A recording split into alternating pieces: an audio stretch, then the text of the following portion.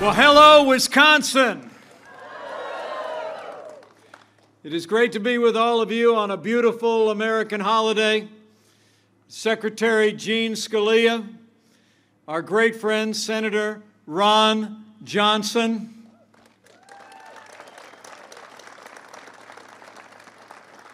to Derek Van Orden, to all of our fellow Americans from near and far, all across the Badger State, it is great to be with you here in La Crosse, and I can't think of a better place to be on an American holiday where we celebrate America's tradition of hard work and the American dream. For 79 years, you've been keeping the lights on here in Wisconsin. So to all the hardworking men and women of Dairyland Power and to every American worker across Wisconsin, happy Labor Day.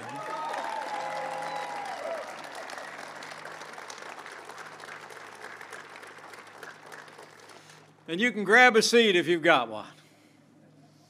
You know, before I go any further, allow me to bring greetings from another friend of mine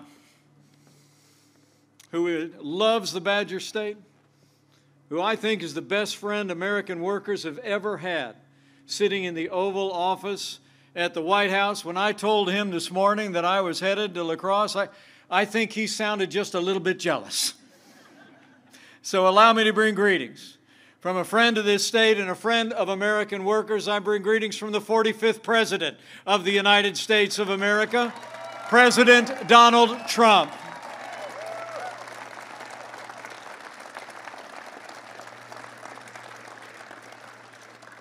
You know, I'm here because I stand with President Donald Trump. When this president stands up for faith and family and the American flag, I stand with President Donald Trump. When this president stands up to the radical left and their socialist agenda, I stand with President Donald Trump. And when this president stands up every day and fights for American workers and jobs, jobs, jobs, we stand with President Donald Trump.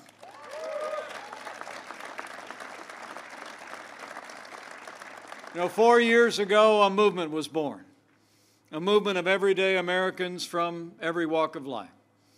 And look how far we've come. 4 years ago, we inherited a military hollowed out by devastating budget cuts, an economy struggling to break out of the slowest recovery since the Great Depression. Terrorism was on the rise around the world, and we witnessed a steady assault on our most cherished values, the freedom of religion and the right to life. But in our first 3 years, what a difference the decision that Wisconsin made. We rebuilt our military.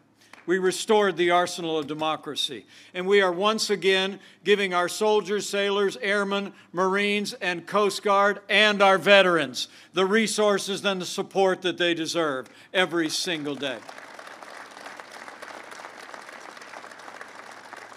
We revived our economy by cutting taxes across the board, rolling back federal red tape, unleashing American energy, and fighting for free and fair trade. We appointed judges to uphold all of our God-given liberties, including the Second Amendment right to keep and bear arms.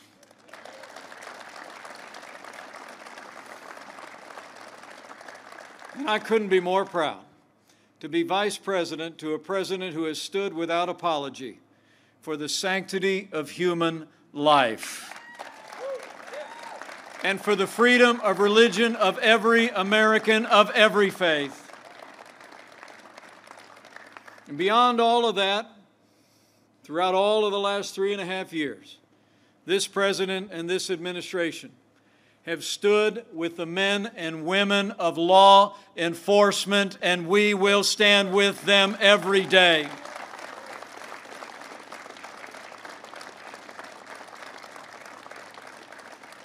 You know, President Trump and I know that the men and women who serve in law enforcement are the best of us.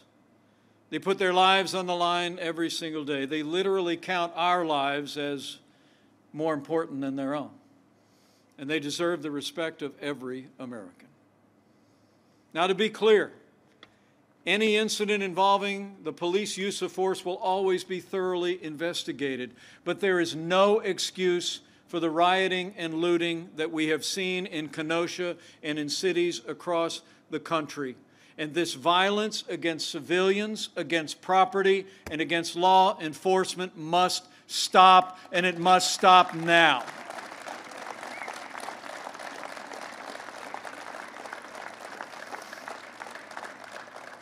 Now, President Trump and I will always support the right of Americans to peaceful protest.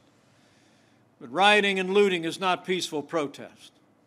Burning businesses is not free speech. And those who do so will be prosecuted to the fullest extent of the law. That's why President Trump took action just a few days ago. We sent 200 federal law enforcement officers into Kenosha. Working with the National Guard and local law enforcement, we quelled the violence. Under this president, I promise you, we will have law and order in every city in this country for every American of every race and creed and color. So help us God.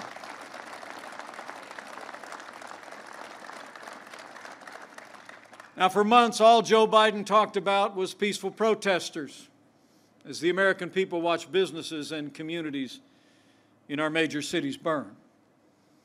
Last week, Joe Biden, after 3 months of silence, spoke out against violence in every form it takes. But right after he said that, he criticized law enforcement. And Joe Biden never condemned Antifa.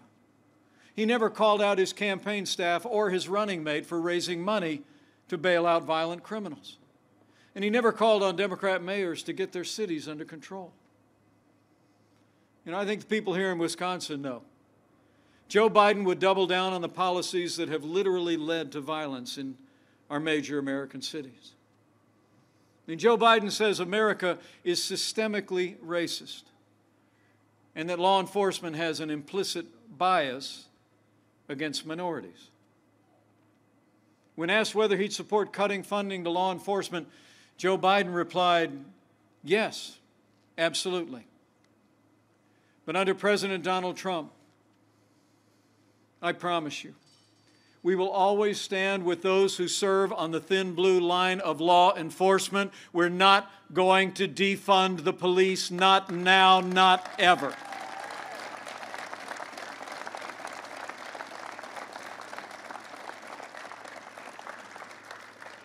Now, President Trump and I know what you all in Wisconsin know.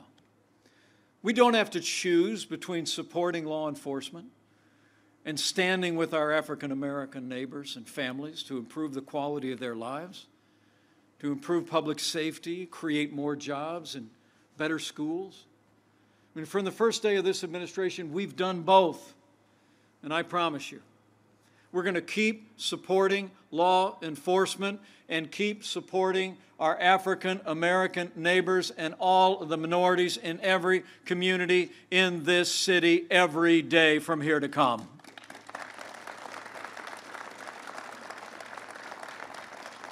So in 3 short years, with the support of the people of Wisconsin, we rebuilt our military, we revived our economy, we stood for our liberties and for law and order. And the result? I can tell you, having traveled to more than 30 countries as your vice president, America is respected in the world again. At home, our God-given liberties are more secure today. And in our first 3 years, there's only 3 ways you can describe those years. It was jobs, jobs, jobs, right here in Wisconsin and all across America. It's true. I mean, with less taxes, less regulation, more American energy, and better trade deals, businesses large and small across this country created more than 7 million good-paying jobs in just 3 years. And on this Labor Day, it's great to remember that wages were rising. In those first 3 years, wages were rising at their fastest pace in the last decade. And we couldn't be more proud that in those first 3 years, wages rose most rapidly for hard-working, blue-collar Americans. The forgotten men and women of America are forgotten no more.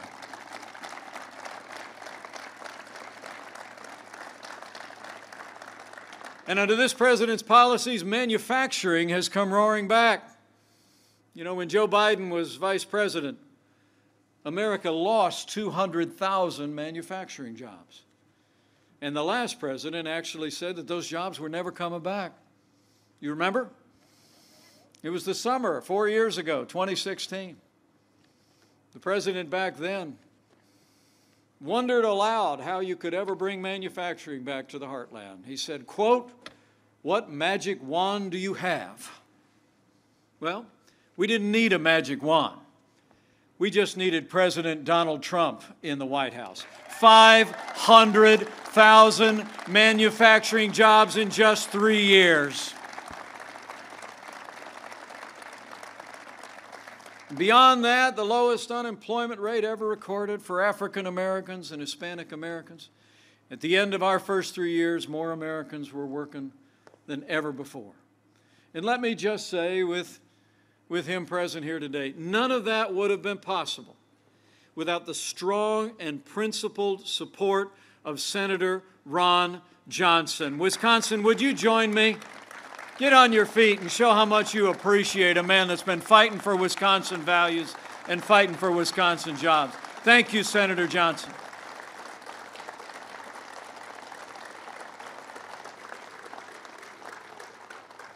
With our strong allies in the Congress like your senator, we created the greatest economy in the world in 3 short years.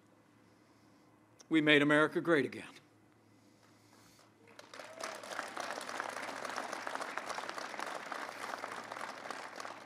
And then the coronavirus struck from China. The people of Wisconsin deserve to know that before the first case of coronavirus spread from person to person within the United States, President Trump took the unprecedented step of suspending all travel from China before the month of January was out. And I can tell you, having led the White House Coronavirus Task Force, that action alone saved untold American lives. And it bought us invaluable time to stand up the greatest national mobilization since World War II.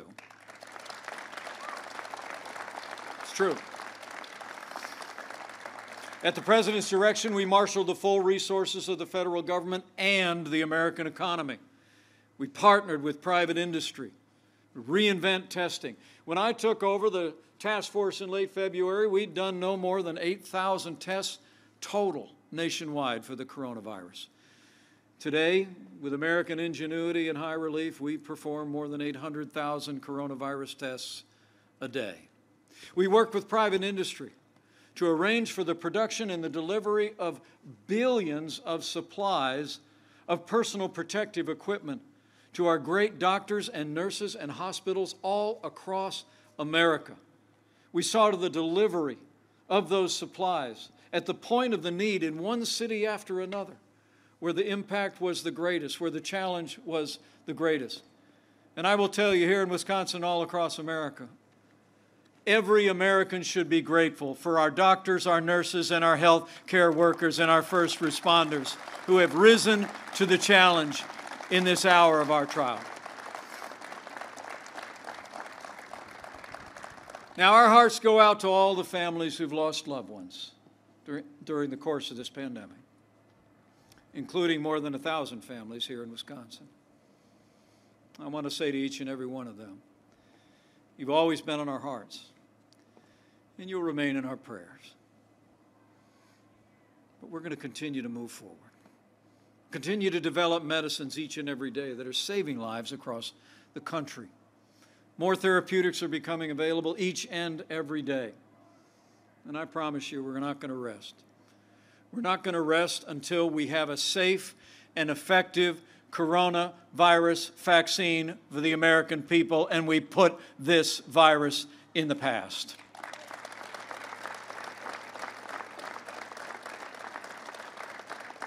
It's amazing to think with Operation Warp Speed, the President initiated a project where, believe it or not, we have several vaccines that are already in the final stages of clinical trials. But we're not waiting until they're approved to produce the vaccines. At the President's direction, we're actually manufacturing vaccines even as we speak, so that the moment that the FDA says that we have a safe and effective coronavirus vaccine, we'll have tens of millions of doses available for the American people. I have to tell you, Joe Biden said not long ago that no miracle is coming. But here in America, we're in the miracle business, and we're going to have a safe and effective vaccine for the coronavirus before the end of this year. So we're slowing the spread, we're protecting the vulnerable, and we're saving lives. Each of us has a role to play. But in the midst of this pandemic, our president also worked with leaders in both parties in Congress and with Senator Johnson in particular to secure support for American families and for American businesses. It's amazing to think we were able to secure nearly $4 trillion in support to American families and enterprises. And the Paycheck Protection Program alone is estimated to have saved some 50 million American jobs. But I promise you, Wisconsin, we're going to continue to put the health of America first. And because of the strong foundation that President Trump poured in those first 3 years, and because of the unprecedented aid that we secured for families and businesses, after losing 22 million jobs at the height of this pandemic, we've already seen more than 10.6 Americans go back to work already. The American comeback has begun.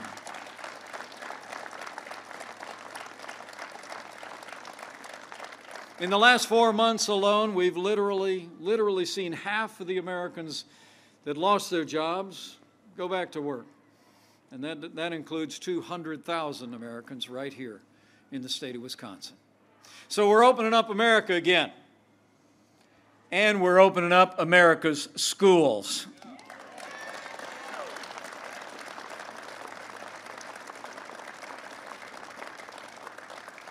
Just last week, we spoke to educators around the country, leaders of colleges and universities around America, to make sure they had the support and the guidance to be able to safely reopen their schools. And people all across the country are working to safely reopen our K-12 schools. And I'm proud to report to you that school teacher I've been married to for 35 years is already back in the classroom teaching art at her elementary school. But I want to say thank you.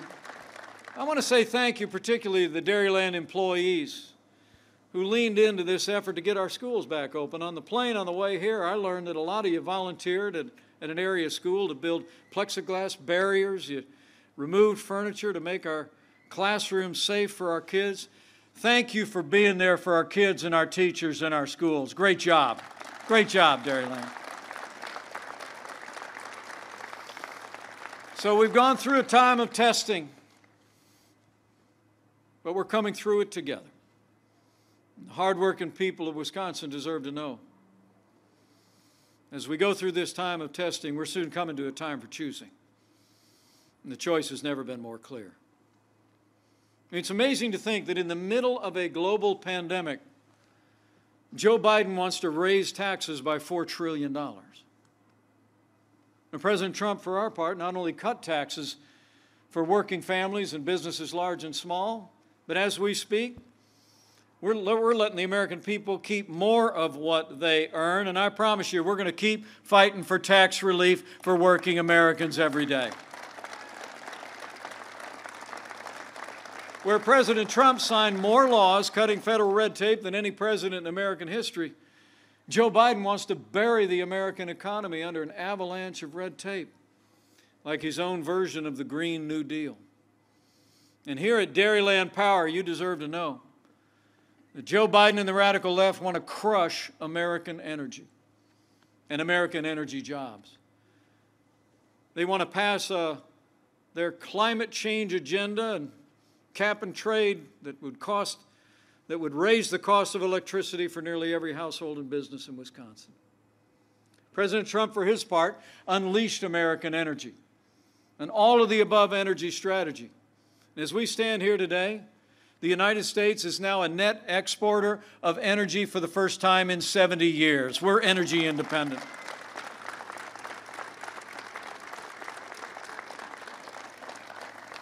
And when it comes to free and fair trade here in the heartland, we all remember NAFTA. Over in the Hoosier State, after NAFTA was signed into law back in 1995, we saw entire communities shuttered. And literally in the years since, 60,000 factories closed across the United States, and many of those jobs moved south of the border and overseas. But I saw this president work to keep the promises he'd made to the people of Wisconsin. He said we could do better than NAFTA. We could fight for the kind of free and fair trade that put American jobs and American workers first. He drove a hard bargain. And I'm here to tell you, the USMCA is a win for Wisconsin workers and a win for Wisconsin farmers.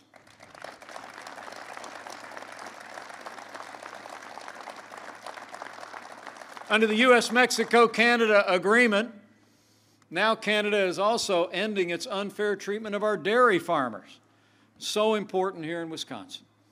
The USMCA is actually expected to increase our dairy exports by more than $300 million in the next year. That's a win for Wisconsin. The experts also tell us the USMCA overall will create about 600,000 new jobs just right out of the gate, including 50,000 manufacturing jobs. You know, I heard that Joe Biden's running mate is in Milwaukee today. But dairy farmers in Wisconsin deserve to know that Senator Kamala Harris is one of only 10 senators to vote against the USMCA. She said it didn't go far enough on climate change. And here at Dairyland Power, you deserve to know. Senator Harris put their radical environmental agenda ahead of Wisconsin dairy and ahead of Wisconsin power. But under President Donald Trump, we will always put Wisconsin farmers, Wisconsin businesses, and Wisconsin families first.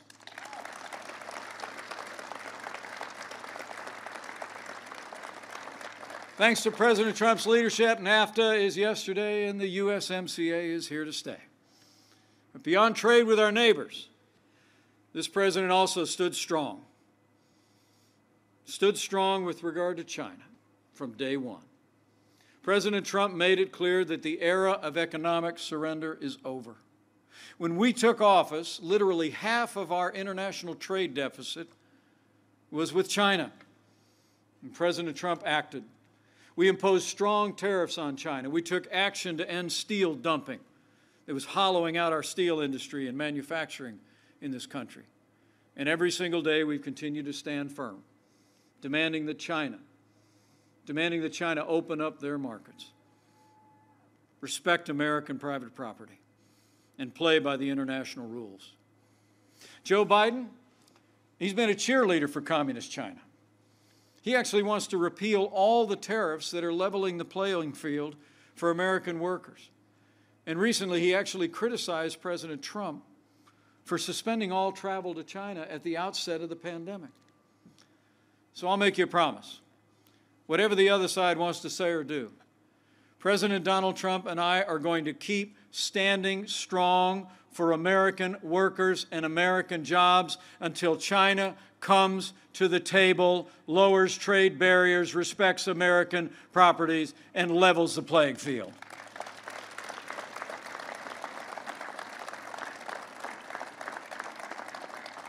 Because when the playing field is level, American workers can compete and win against any workers anywhere in the world.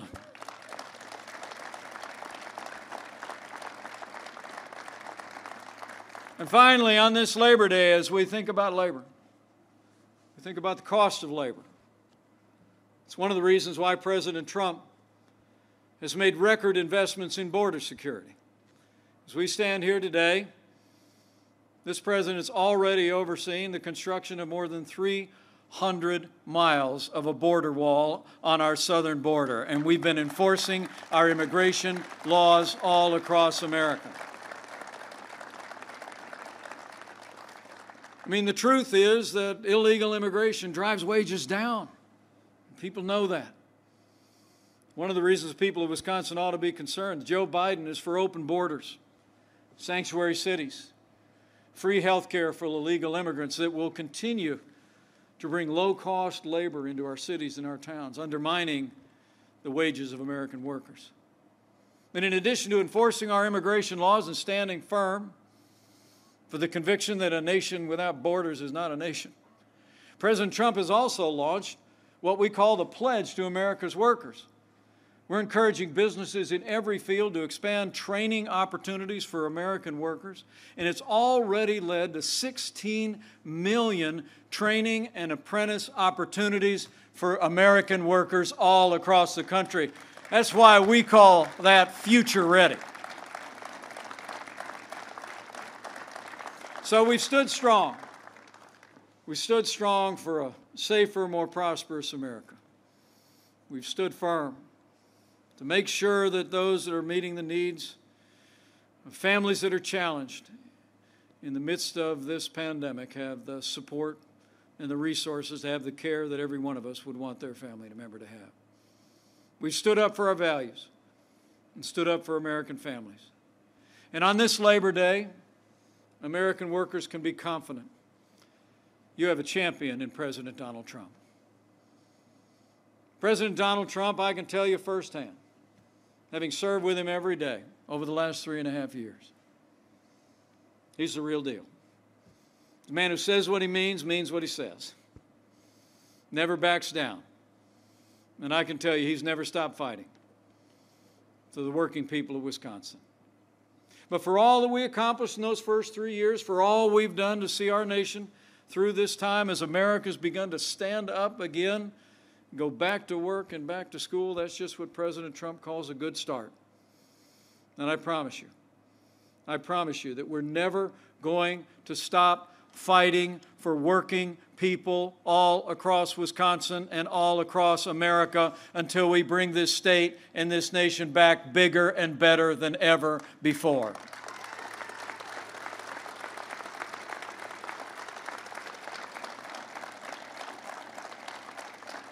So thank you for the warm reception today. And I'm very thankful it's not that warm today. It's a beautiful day in Wisconsin. Good to be with all of you. More importantly, thank you for what all of the hardworking families gathered here and those that might be looking on do for this country every day. And President Trump and I believe that all honest work is honorable. That it's really been the people who make things, who grow things, who work with their hands, with the sweat of their brow, in the factory, in the field, that have made this country what it is today.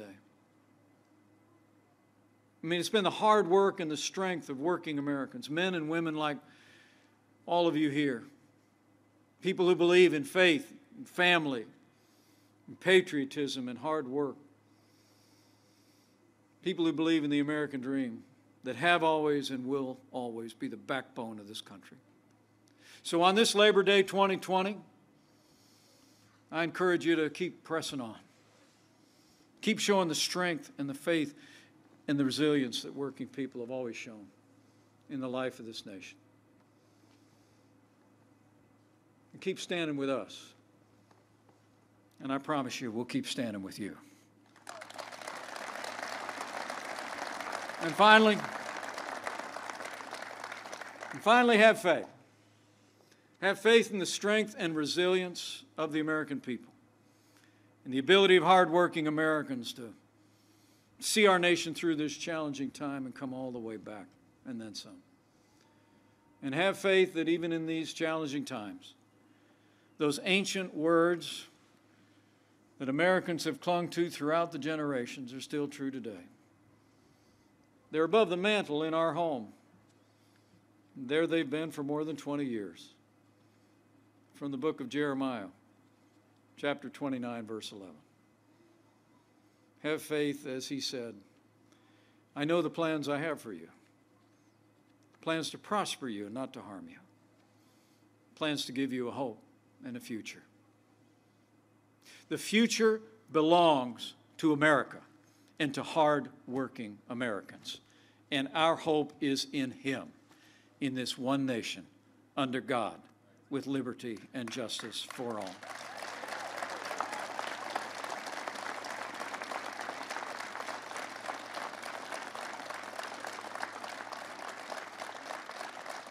So with faith in all of you and faith in Him, I leave here today with renewed confidence. We're going to make Wisconsin and America stronger and more prosperous than ever before. And with President Donald Trump in the White House, with great leaders like Senator Ron Johnson serving Wisconsin, and maybe future leaders like Derek Van Orden finding his way into public life. With your continued support and with God's help, on this Labor Day, I just know we're going to make America great again. Again. Thank you all very much. God bless you. God bless Wisconsin, and God bless America. Happy Labor Day.